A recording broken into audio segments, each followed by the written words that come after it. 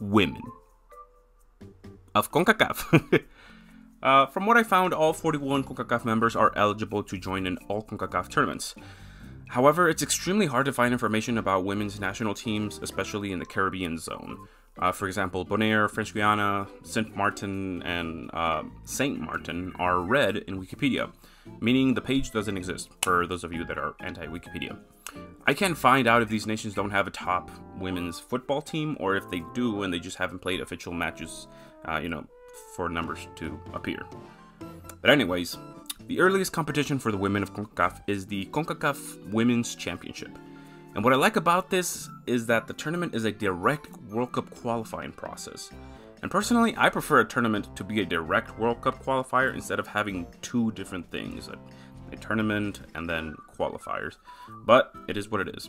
So, only two tournaments were not involved in the World Cup qualifiers, and I'll get to them when I do. The first edition was in 1991. It was hosted in Haiti and had only 8 nations participating. Joining Haiti was the North Zone, Costa Rica, Jamaica, Martinique, and Trinidad and Tobago. It was 2 groups of 4, with the top 2 going to the semis. And in the semis, the US would beat Haiti and Canada would beat Trinidad and Tobago. And in the final, the US would beat Canada and become the first champion of CONCACAF for the women's division, as well as earn the CONCACAF ticket to the 1991 Women's World Cup. The 1993 edition was called the Women's Invitational Tournament. This one didn't serve for World Cup purposes, as it was just a regional tournament. It was a single table tournament involving the US, Canada, Trinidad and Tobago, and New Zealand, who was the invited nation. The team to finish on top of the table was champion, and that would be the US, who won all 3 of its matches. The 1994 edition was called the CONCACAF Women's Championship, and it served as a qualifier process for the 1995 Women's World Cup, in which CONCACAF was giving 2 spots. It was hosted by Canada, and it was also a single table tournament, joined by the US, Mexico, Trinidad and Tobago, and Jamaica. The US won the tournament after finishing on top of the table, while Canada ended up as runner-up, meaning the US and Canada qualified to that year's World Cup. The 1998 edition was hosted by Canada. It served as a qualifier for the 1999 World Cup, which was being hosted by the US, so they didn't have to participate in this tournament. There were qualifiers for this tournament, specifically for the Central American nations and the Caribbean nations. Mexico was the only other automatic qualifying nation besides the host, Canada. Costa Rica, Guatemala, Haiti, Martinique, Puerto Rico, and Trinidad and Tobago would be the other nations to qualify for this tournament. The format was 2 groups of 4, in which the top 2 teams would go to the semis. There, Mexico would beat Guatemala and Canada would beat Costa Rica. And in the final, Canada won the tournament and automatically qualified to the World Cup.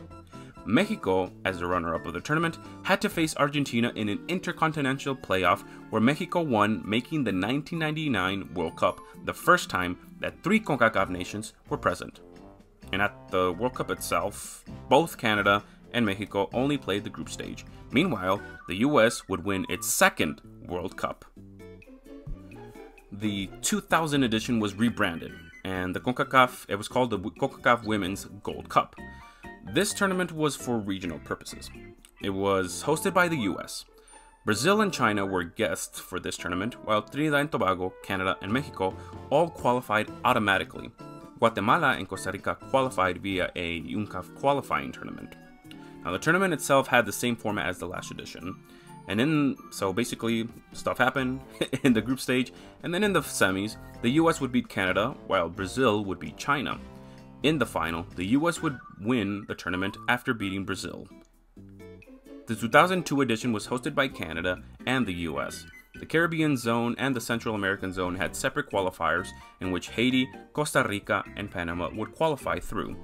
Mexico, Jamaica, and Trinidad and Tobago got an automatic qualification alongside the hosts. This tournament served as a qualifying process for the 2003 Women's World Cup. It followed the same format as the last edition. So then, after the group stage, in the semis, Canada beat Mexico and the US beat Costa Rica. In the final, the US won the tournament and Canada ended up as runner-up, giving both nations the qualifications. However, Later on, the US would end up hosting the World Cup tournament as China had an outbreak of SARS, forfeiting their host rights. Mexico, who ended up in third place, faced Japan in an intercontinental playoff match. Mexico would fail to qualify. At the World Cup itself, the US would end up in third place, while Canada would end in fourth. Imagine being Canada right now. The 2006 edition was hosted by the US, and it also served as qualifier process for the 2007 Women's World Cup. CONCACAF did something freaky with this tournament. The tournament itself only consisted of 6 teams. Mexico and Panama qualified via a NAFC/UNCAF qualifying process, while Trinidad and Tobago and Jamaica qualified via a rigorous Caribbean qualifying process. The US and Canada were automatically entered into the semifinals of the Gold Cup. Yeah, so in the first round of the Gold Cup, Trinidad and Tobago would beat Panama and Mexico would beat Jamaica. Then in the semis, Canada would beat Jamaica, while the US would beat Mexico. Then in the final, the US would beat Canada once again, while Mexico would take the third place. Both the US and Canada would qualify to the World Cup, while Mexico would once again fail to qualify after losing again to Japan in an intercontinental playoff match. The 2010 edition was literally called the CONCACAF Women's World Cup Qualifying, as it served for the 2011 Women's World Cup.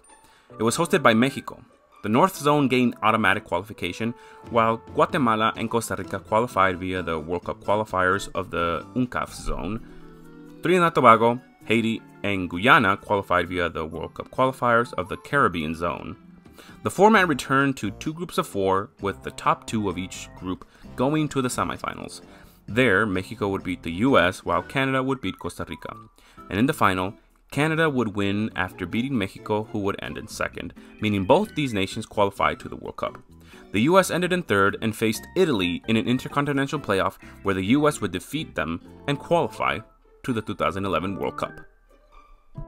The 2014 edition was rebranded into the CONCACAF Women's Championship.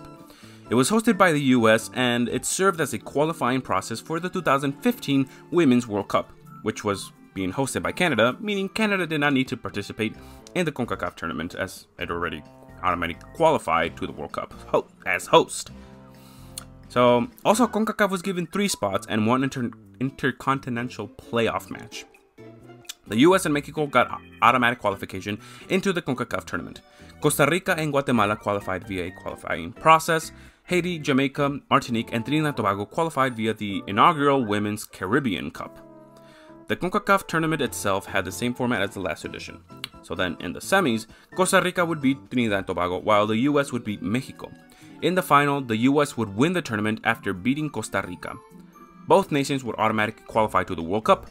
Mexico would beat Trinidad and Tobago in third place, meaning Mexico qualified for the World Cup, while Trinidad and Tobago would face Ecuador in an intercontinental playoff. Unfortunately, Trinidad and Tobago failed to win. The 2018 edition was hosted by the US, and it served as the 2019 World Cup qualifiers. The North Zone got automatic qualification, while Costa Rica, Panama qualified via a qualification process. Jamaica, Trinidad and Tobago, and Cuba qualified via the Caribbean Cup. The format was the same as the last edition. In the semis, Canada beat Panama, while the US would beat Jamaica. In the final, the US would beat Canada. Both would qualify to the World Cup. Jamaica would beat Panama, meaning Jamaica would get the third automatic qualification to the World Cup, while Panama would face Argentina in an intercontinental playoff match, where Panama unfortunately lost. The latest edition was the 2002 edition, and it was rebranded as CONCACAF W Championship. I don't know why they just took off the word women and just left the W. It was hosted by Mexico, and it served not only as a qualifying process for the 2023 Women's World Cup, but it also served as the qualifying process for the 2024 Olympics and the inaugural 2024 CONCACAF W Gold Cup. So this tournament was actually like big. The US and Canada got automatic qualification to this tournament.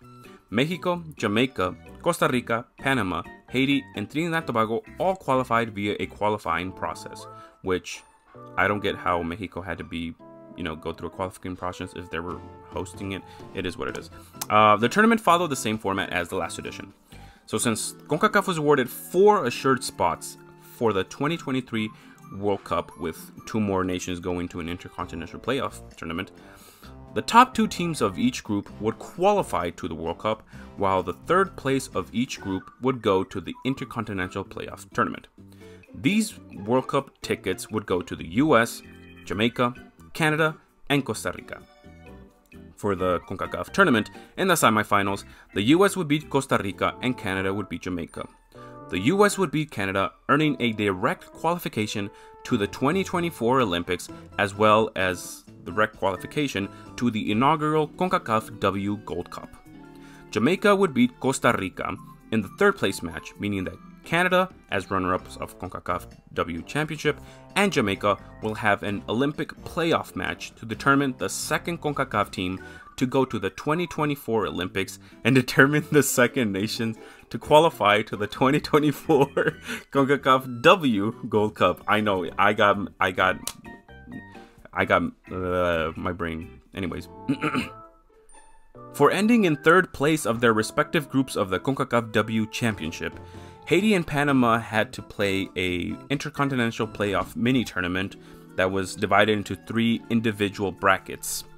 Haiti played Senegal and defeated them, and went on to the final to face Chile, in which they also defeated them as well, giving Haiti a ticket to the World Cup. The other nation, Panama, beat Papua New Guinea in the semifinals, and then beat Paraguay in the final, earning their ticket to the World Cup. Meaning for the 2023 Women's World Cup, there is going to be 6 CONCACAF nations. Dang. So yeah, that's basically the greater picture of the women's division in CONCACAF. Lots of new stuff coming up soon as well. So the CONCACAF women's divisions are creating their own history, and it's actually starting to, get really exciting. But now I have to turn the attention to the boring part. I gotta talk about the people who have been the head of CONCACAF and the defunct tournaments.